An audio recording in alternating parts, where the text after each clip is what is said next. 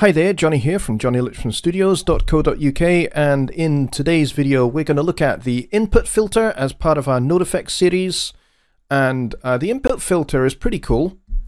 It's a very simple utility, and essentially all it is a MIDI filter. So you can filter by range of the keyboard, or you can filter out by velocity, so you can filter out anything that is below a minimum velocity, or you can filter by notes above a certain maximum velocity. So the moment I have set this to maximum 100, this minimum 0, and I've got a nice sort of 5 or 6 octave range of the keyboard.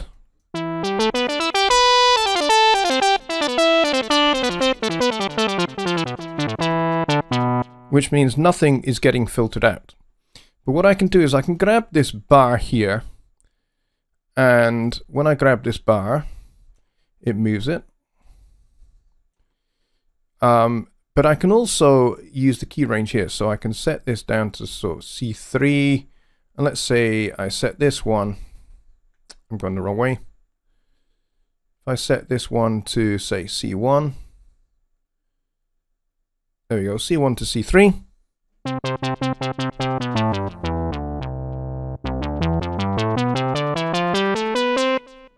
And now I get into this grayed out area. I'm pressing the keys on the keyboard, as you can see, but no notes are coming through. As you can see up here on the meters here, when I play a note, you get metering here, but if I play a note over here, nothing happens. You don't get anything. It gets the MIDI data for note on, note off gets completely filtered out altogether. And then you can just move this around. So if you decide you've got a nice sort of 2-3 octave range, you can just move that to any point on the keyboard. And this is completely expandable. So you can expand it out, you can move it to wherever you want, and you can set the key range to wherever you want that to be. So I'm happy with setting that to C0, but maybe I want to go a little bit higher on the keyboard. I can set that to C6. And there, I've got a nice 7 octave range, which most keyboards should have if they're like 88 keys.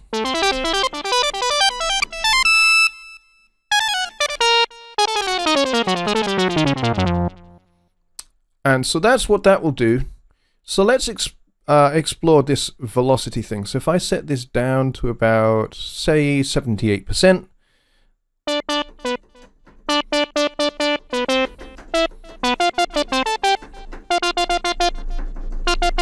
if I press the keys really hard, you can probably hear me thumping away on my keyboard over the mic. Some of those notes that are above that 78% are being filtered out.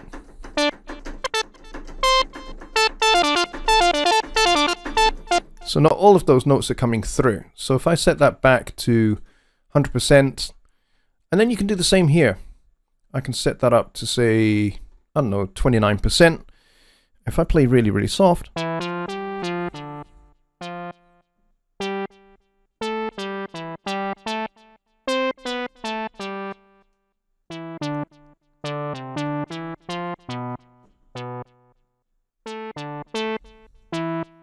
as you can see, not all of those notes were being played, even though I was playing them in the lit up area here. Because I was playing quieter than 29%, you couldn't hear them. They were being filtered out. So this does have some uses and some practical applications, but to be perfectly honest, it's not something I have ever used. So I'm exploring this for the first time. I've spent a little bit of time with it before making this video, but other than that, I don't really use it. So this is my first time of actually trying it out and seeing what it does. So if you want to filter out notes below a certain velocity, or you want to set the keyboard range so that you can only use a particular range of your keyboard for making your music, then the input filter is probably what you would want to use in this case. So this is a real short video. As part of this Note Effects series, it's probably the shortest one that we've done so far.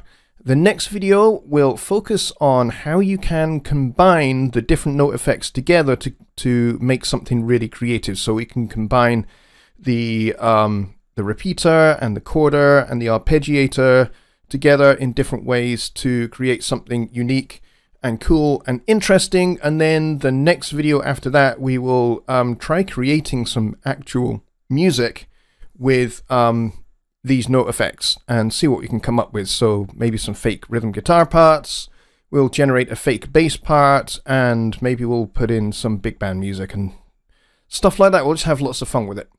Alright, so I will see you in the next video. Bye for now.